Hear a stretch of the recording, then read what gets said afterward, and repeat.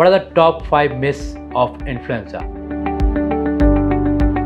Hello friends, my name is Dr. Jatin Ahuja. I am the Senior Consultant Infectious Diseases in Indraprastha Apollo Hospital, New Delhi. Myth 1. Is it a bacterial disease? No.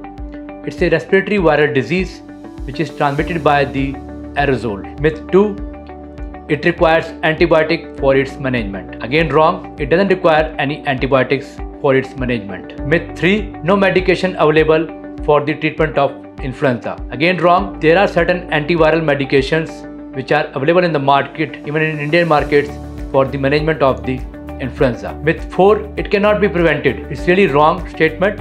It can be prevented if you wear face mask, maintain social distancing, make use of the hand hygiene. Myth 5. No vaccine is available. Again it's wrong. We have a very good vaccine available for the flu, for the prevention of severity of the flu. To know more about the influenza, please do ask us in the comment box below. Thank you very much.